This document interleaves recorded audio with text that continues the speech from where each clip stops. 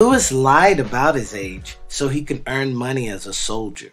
During his time in the Navy, Lewis taught himself technical drawing, which would be pivotal for his future career with inventions and U.S. patents.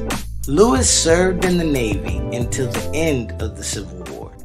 Once the Civil War ended, there were many scientific advances.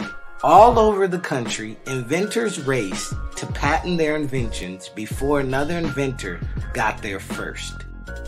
Lewis soon became head drafter for patent drawings at the Boston patent law firm.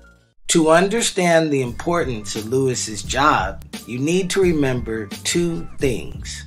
First, if anyone wants to make money from their invention, they must patent their invention with the U.S. government.